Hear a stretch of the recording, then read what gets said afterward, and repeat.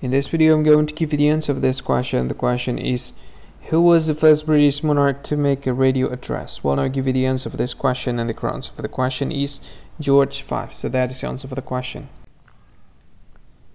Hi, thank you so much for watching this video. If you find this video is very useful, you can help this channel to grow by subscribing this channel. Click this subscribe button and don't forget to like this video. And if you find this video is not really good, or you don't really like this video, or you kind of feel that it's a little bit offensive or something like that, you can click this one, dislike button. You can do that anyway. And if you want to share this video with your friend, you can share it by clicking this share button, and you can share it to any social media that you wish that is currently available at this time, like Facebook, Twitter, LinkedIn, and many others, right?